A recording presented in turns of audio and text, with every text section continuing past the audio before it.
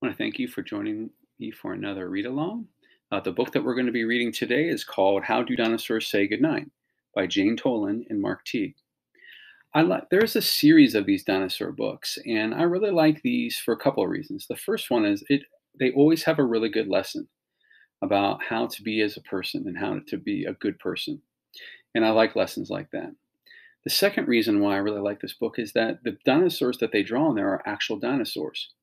So what we're going to do is I'm going to read the entire book to you, and then when I'm done, I'm going to go back through and we're going to identify each of the dinosaurs so you know what each of those dinosaurs are. And then I'm going to ask some questions towards the end.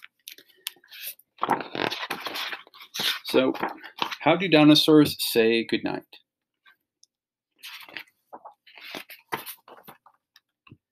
How does a dinosaur say goodnight? When Papa comes in to turn off the light. Does a dinosaur slam his tail and pout?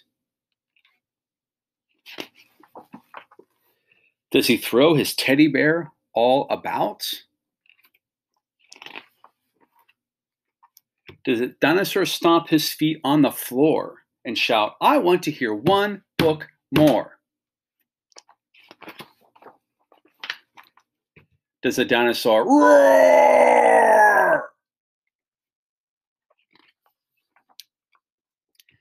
How does a dinosaur say goodnight when Mama comes in to turn off the light? Does he swing his neck from side to side? Does he up and demand a piggyback ride? Does he mope? Does he moan? Does he sulk? Does he sigh? Does he fall on top of the covers and cry? No, dinosaurs don't. They don't even try. They give a big kiss. They turn off the light. They tuck in their tails. They whisper, "Good night." They give a big hug, then give one kiss more.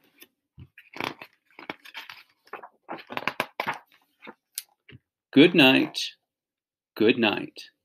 little dinosaur.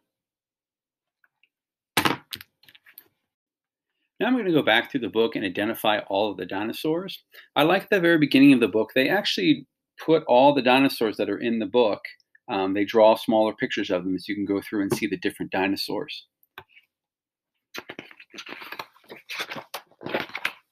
So the first dinosaur is one of the most popular ones, a Tyrannosaurus Rex. And it's listed, the illustrator lists it somewhere in the room, the name of the dinosaurs.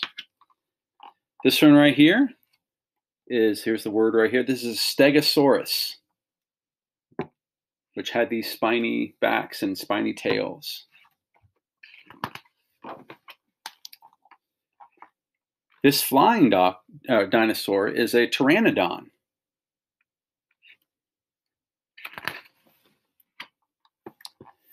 This kind of duck-billed dinosaur here, this is a Trachodon.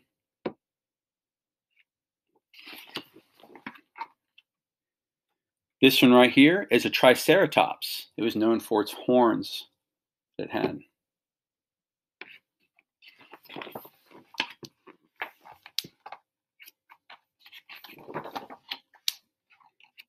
This one right here is an Apatosaurus.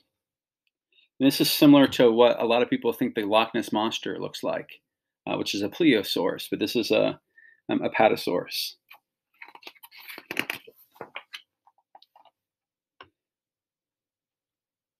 This one right here is a Ankylosaurus. You notice it's got this ball on its tail and it's got spines along its back. This one that's laughing is an Allosaurus. It's got a cool spotted color to him. This one right here with this kind of big fin on his head, he's known as a Corythosaurus. Corythosaurus.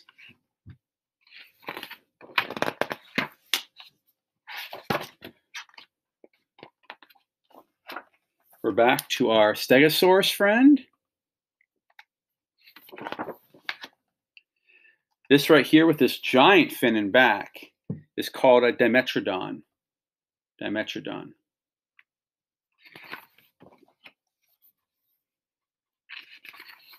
And then this last one is of the Tyrannosaurus rex again. So here's some questions I want you to ponder as you listen to this book. The first one is, what did you think about the behavior of the dinosaurs at the beginning of the book? Was it justified? Was it necessary? Do you agree with it? Do you not agree with it? What did you think about the behavior you saw from the dinosaurs kind of in the first half of the book? Have you ever behaved like that, one of those dinosaurs? And why do you suppose that was?